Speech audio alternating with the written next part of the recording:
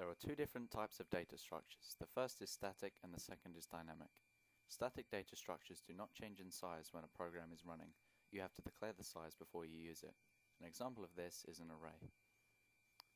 The dynamic data structures can increase and decrease in size when the program is running. An example of this is a tree. These differences mean both have some advantages and disadvantages.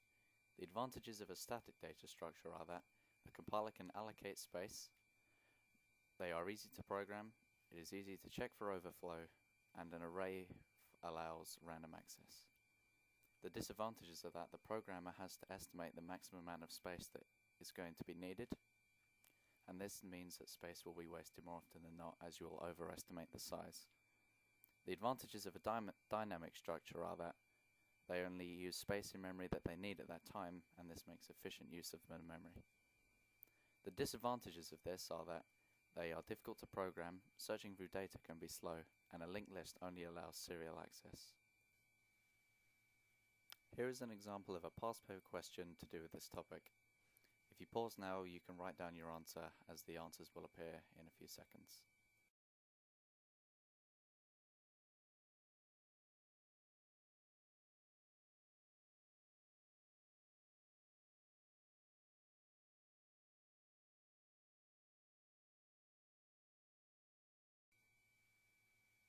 Here is another example of a past paper question. Again, you can pause and write down your answers, as the answers will appear in a few seconds.